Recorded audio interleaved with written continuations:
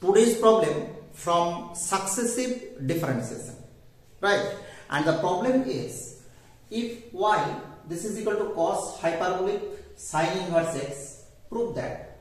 The problem has three parts. The first part is 1 minus x square into y2 minus x y1 minus y, this is equal to 0. This is the first proof.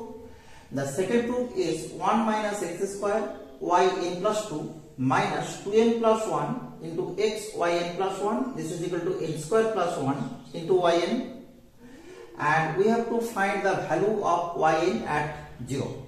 Okay, this three part has to be proved here. And here we use an important rule or important theorem which is known as Leibniz rule of repeated derivative, and this gives UVN. The suffix n means n times derivative, which is given by nc0 unv plus nc1 un minus 1 v1 and so on. Okay, we use this important rule of successive derivative. We first differentiate the given y with respect to x, and getting the value of y1, this is equal to the derivative of cos hyperbolic is given by sine hyperbolic sine inverse x into the derivative of sine inverse x, which is equal to 1 by root 1 minus x square.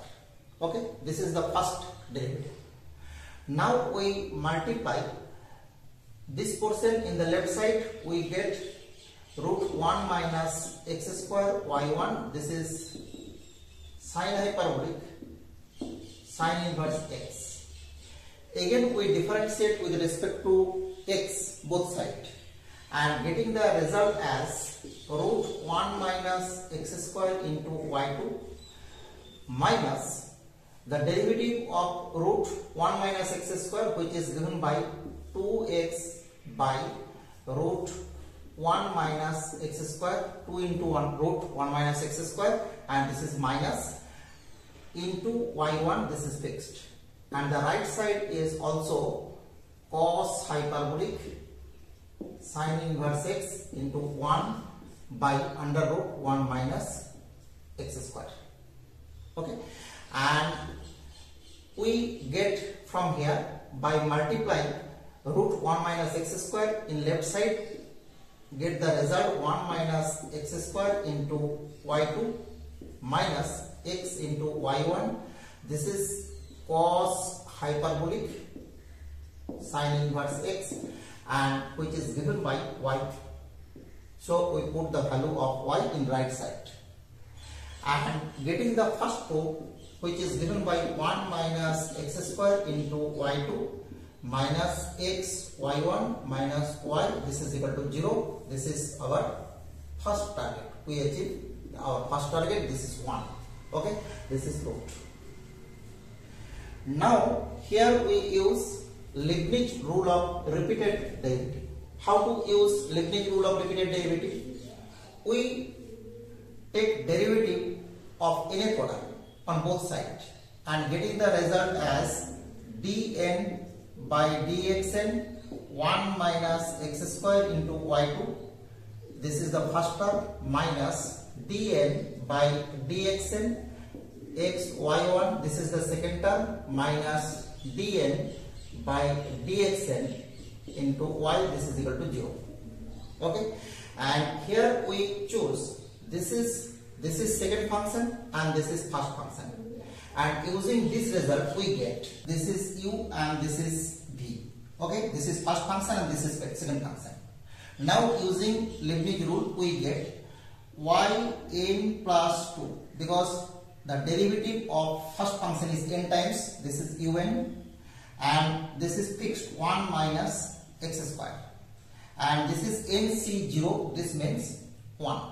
Okay, plus the second term is nc1, and the derivative of first function is less than the first term, this is n plus 1, and the derivative of 1 minus x square first time, this is given by minus 2x, right?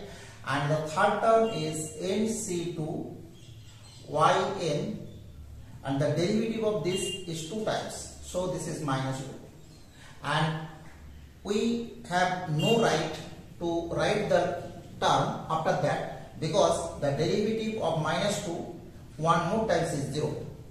Okay, so there is no required to write the term after that.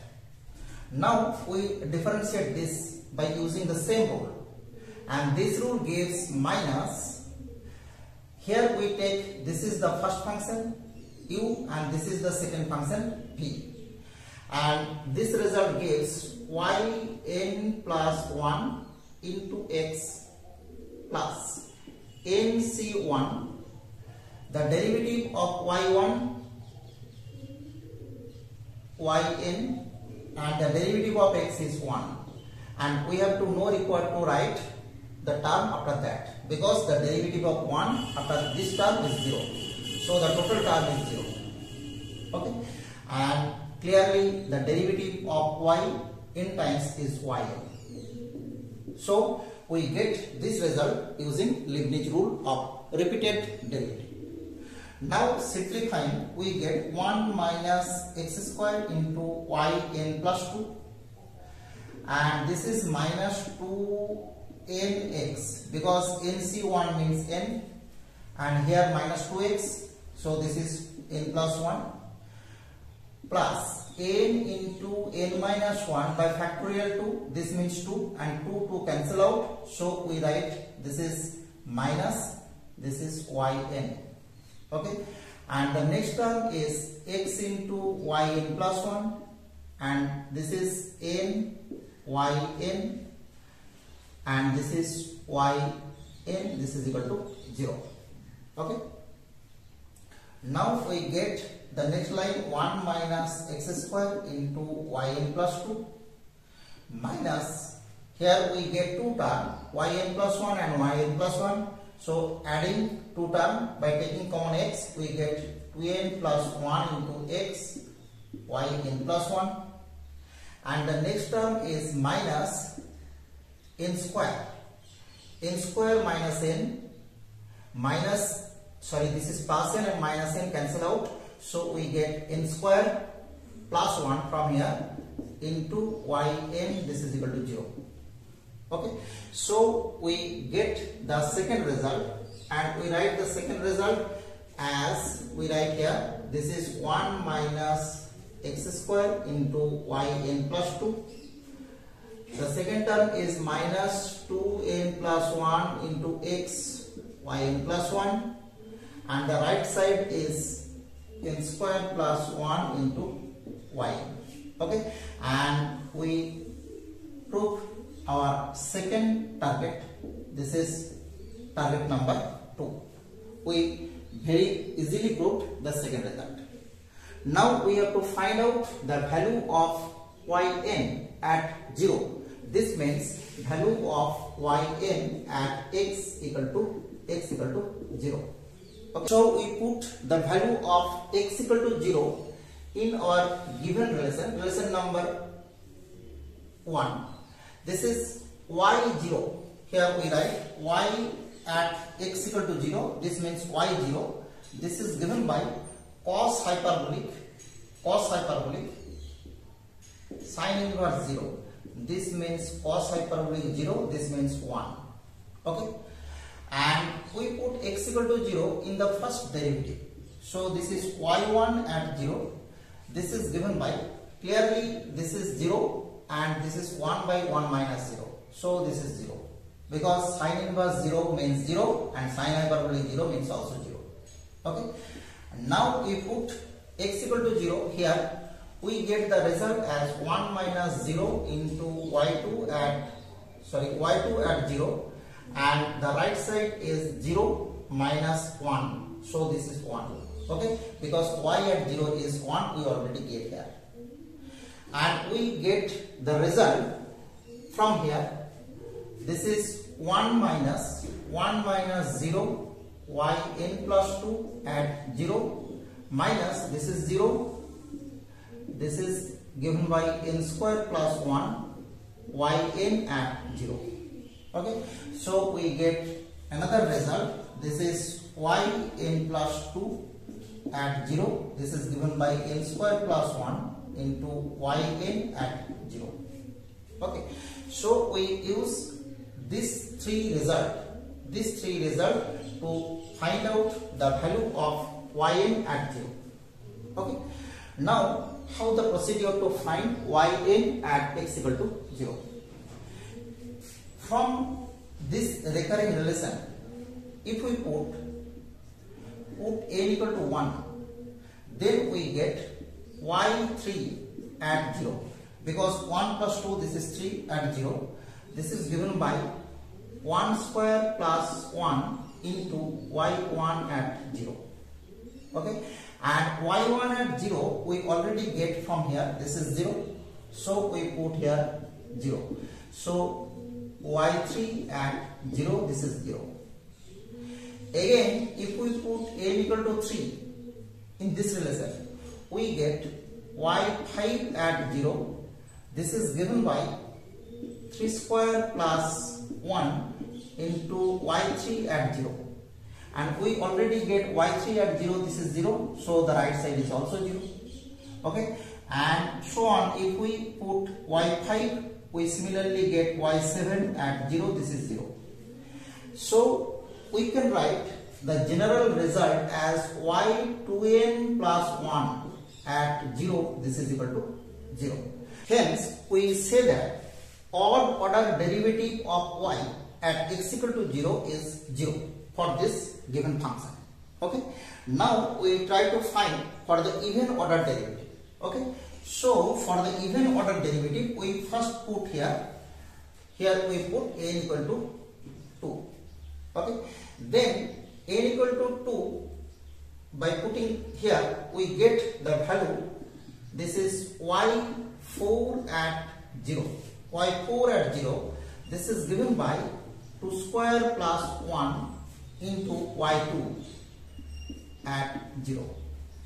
And we already get the value of y2 from here. This is y2 at 0, this is 1, we already get from this relation. By putting y2, this is equal to 1, get this is 2 square plus 1 into 1. Okay, now put n equal to 4, and from here we get this is y6 at 0. This is given by 4 square plus 1 into y4 at 0. Now y4 at 0, this gives the result 4 square plus 1 into 2 square plus 1 into 1, right? And n equal to 6, this gives, this is y8 at 0. This is given by 6 square plus 1 into 4 square plus 1 into 2 square plus 1 into 1. We directly write the result of y6 at 0. Okay, and getting the value of y8 at 0. So we write the result in general form as, here we write the result in general form as, this is y2n at 0. This is given by 2n minus 2 whole square plus 1. This is the first term. The second term is 2n minus 4 whole square plus 1, and so on, 4 square plus 1 into 2 square plus 1 into 1. Okay, and this is the general result to find yn at 0.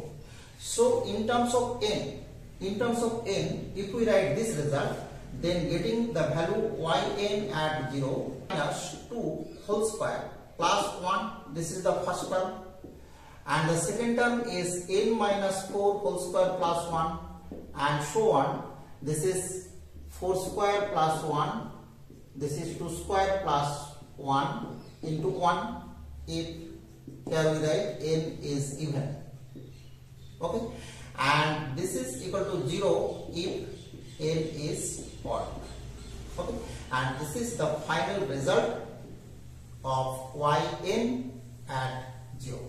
Okay, and this is the third result or third target of our problem. Right?